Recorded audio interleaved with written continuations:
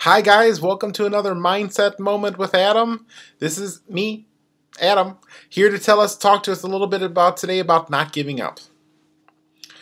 But to me, there are some actors who are just on the scene at the right time. They're become famous at the right moments. I think Tim Allen was lucky enough to be one of those actors. Tim Allen was a stand-up comedian who went to college in Michigan and became a hit actor in the 1990s. He started many different television shows and still is, as well as movies and stand-up performances and books and who knows what else. Tim Allen became famous. What is Tim Allen known for? Let me remind you. Of course, let's start with Home Improvement, Last Man Standing, the Toy Story franchise, Santa Claus franchise, Christmas with the Cranks, Jungle to Jungle, and of course, Galaxy's Quest. While quite a few of us could probably grunt along with the sitcom Home Improvement, or maybe a few of us can declare to infinity and beyond with our favorite Space Ranger, Galaxy's Quest told us something very different, but probably a little bit more important. Never give up, never surrender. So, Galaxy's Quest, for those of you who don't know, was a 1999 film that was a parody of Star Trek. And it starred the washed-up cast of this former fictional television show from the 70s, when an alien race called the Thermians, who, not understanding that it's fictional, came to Earth thinking that it was a historical documentary and captured this TV show's crew and brought them along onto their real-life spacecraft, thinking that they're the actual characters from the show, to help them try to stop a villain who wants to destroy their race. Plain, simple, parody, weird. So a Tim Allen show. But as silly as this premise is, where it openly mocks Star Trek, Allen continued and continued to repeat the catchphrase, never give up, never surrender.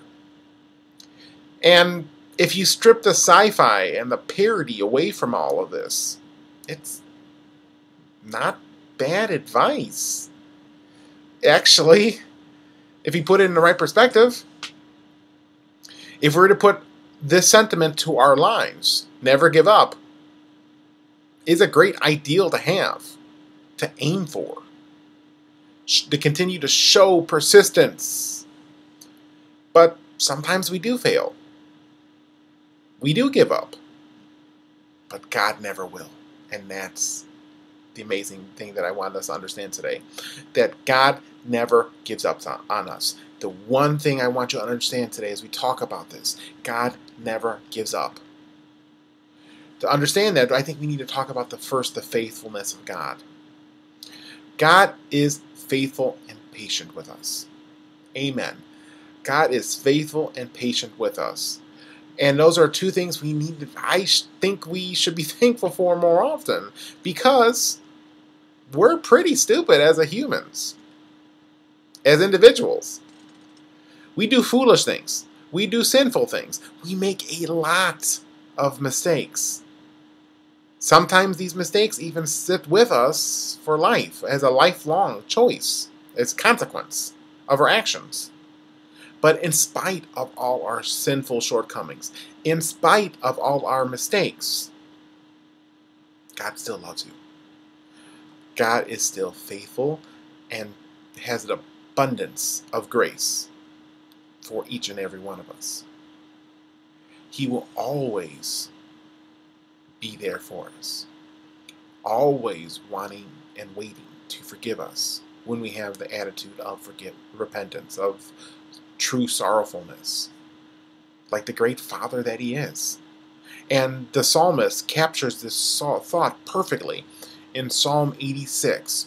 Psalm 86:15 reads, "But you, O Lord, are a God full of compassion and gracious, long suffering, and abundance in mercy and truth." Let me read that again. "But you, O Lord, are a God full of compassion and gracious, long suffering, and abundance in mercy and truth."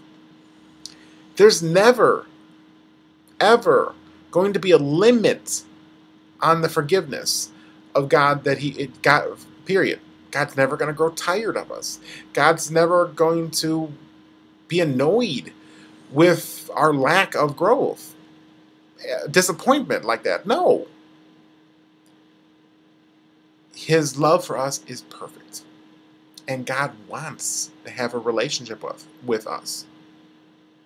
With us. Wants it. And we should have a relationship with God. We should have a personal relationship with the God of the universe, the God who created us, the God who sent his son Jesus, the Lord and Savior, to die on the cross so that we can be forgiven. And it starts with simply as asking for forgiveness for the sins that we have done, for the wrong things that we've done in our life. Because we are all sinners. The Bible tells us that. And none of us are perfect. None of us are perfect. None of us are good enough to get into heaven. We're all sinners. And we need to ask for forgiveness for those sins. And Jesus is the only one that can forgive. And then we believe in Jesus, that he is God the Son, the part of the triune God, who came to earth and lived a perfect life, never once sinning, never once doing anything wrong, but willingly allowed people to kill him so that we can be forgiven. And then rose again from the dead. And is in heaven today, waiting for us to spend eternity with us. And then choose to follow him. Choose to do what the example he set for us, and follow what the Bible tells us. That's what forgiveness is. Admitting that we made mistakes, believing in God, and choosing to follow him. That is what it means to have a personal relationship with God. But because of God's great love, his unquestionably great faithfulness, God will never abandon us, never leave us, never grow tired of us, never not want us. And the Bible is filled with examples of this that show God's faithfulness and God's quality of this. In that, look at Moses. Look at Moses. When God called Moses to lead the Jewish people out of slavery in Egypt, Moses kept making excuses. God did not give up on him then. Or Elijah, when the queen made an empty threat toward him, and Elijah ran away, scared for his life. God didn't give up on Elijah. Or David, when David had an affair with one of the people in his kingdom and then had her husband killed to cover up his mistake. God didn't give up on David. Abraham, when Abraham grew frustrated with not having a family, and God kept promising him that he'd be the father of the great nation, father of many nations, and no children, no offspring. God didn't give up. We can keep going, guys. Look at Jacob. God didn't give up on him when Jacob was defined in his youth by being a cheater, a liar, a stealer, a thief. Or Peter, after denying Jesus 3 different times. 3 in one night. Or Saul, when Saul lived for persecuting so many Christians and went town to town doing so, killing and arresting. God didn't give up on these, and we can keep going. God never gave up on them. He'll never give up on us, because God is dependable. The dependable constant in our life that we need to understand. And that's not something I can say about myself, Because knowing that we have such a dependable God, a God who will never leave us, like Hebrews 13 tells us, ever leave us. Are we as faithful and dependable? No. Am I? No. Not even close. The Apostle Paul refers to this humanistic characteristic of unreliableness, of undependableness, kind of like a prize fighter, while the prophet Isaiah describes it more like general weariness. Let me read in 2 Timothy 4:7. Paul writes, I have fought the good fight. I have finished the race. I have kept the faith. While Isaiah describes it as, he gives strength to the weary and increases the power of the weak. Even youths grow tired and weary, and young men stumble and fall. But those who hope in the Lord will renew their strength. They will soar on wings like eagles. They will run and not grow weary. They will walk and not be faint. Man, these are two great sections of Scripture that describe kind of like the attitude of human life from these two men's different perspectives, from different periods of time. These two, they capture the human spirit so well, knowing that life is long, life is hard, life is filled with temptations. And as humans, we're not like God. We have a tendency to give up when things are difficult.